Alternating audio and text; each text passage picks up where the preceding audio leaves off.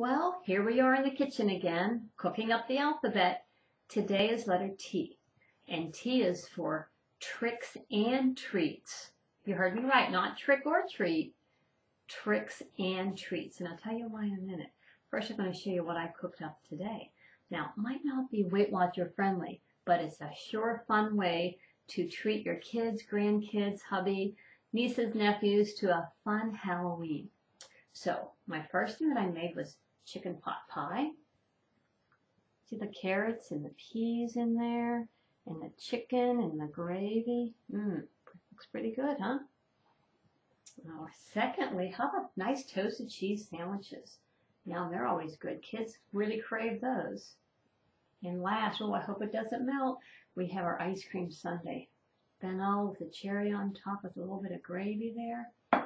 So, you make these up for your kids on the night before they trick or treat or before they go out. And you're going to see a big surprise on their face because it's not always what the eye sees. It's kind of funny, sometimes you expect it to taste like one thing and you're surprised when it doesn't. My dad was up the other day and we happened to be just talking about apple cider. And I poured him a drink and he drank and he got the most awful look on his face. I said, "What's the matter?"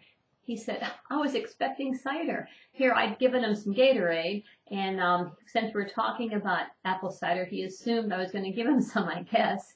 And not that the Gatorade was bad, it's not what was expected, and that's what today's recipes are. It's not what's expected. So, let me tell you first, this is not chicken pot pie, and I'll tell you how I made this. This is actually pudding with candy in it.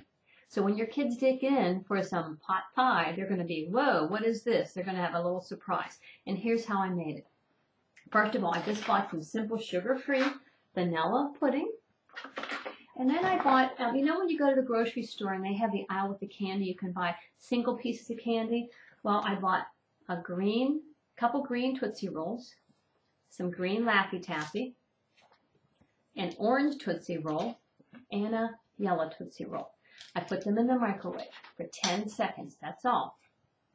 And here's how they came out. The orange came out like this. And here's what I did. I just sliced it down, took a little piece after it was soft, take it between your fingers and make a little cube. And look there, there's your carrots. Same thing with the peas. Take a little bit of Laffy Taffy or a little bit of the Tootsie Roll. It's warmed up already. Roll it just like you're playing with some Play-Doh. Roll it up. And there's your pea. And lastly, I just took the yellow, did the same thing, cut off a little piece, and made some corn. Now, what about the chicken? Well, I just took some dried apples and dried mangoes, cut them up a little bit, threw them in, and look at that. Doesn't that look like chicken pot pie?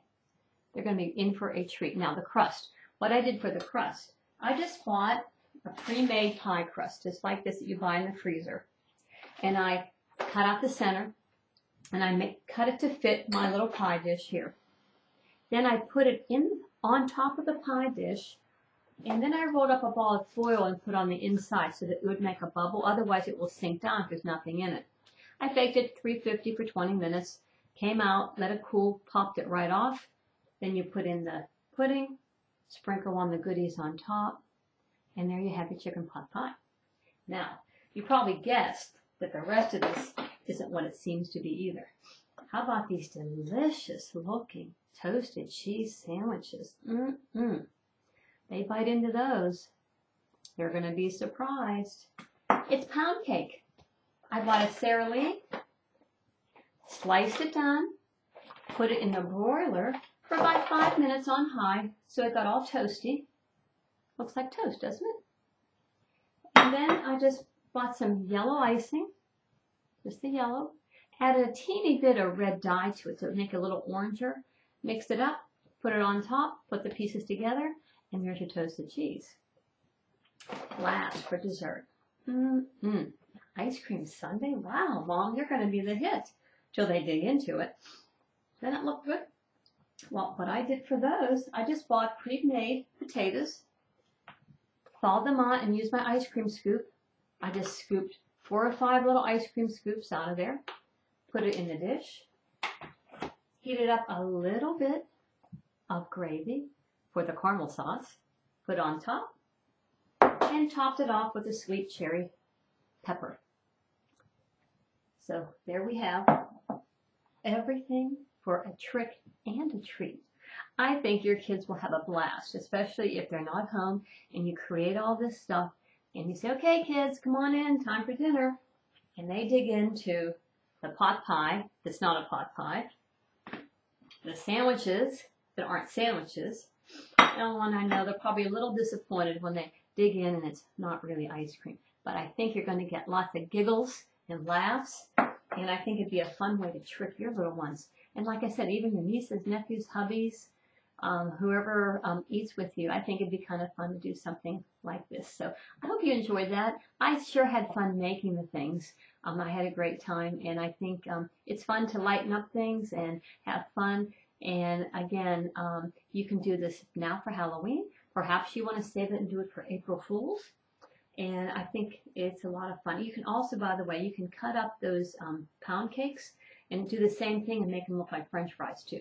So if you want to try that too. So as always, let me know all the squeals and giggles and laughter that comes from your home this week on Halloween.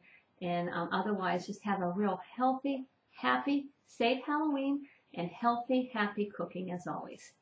Till next time.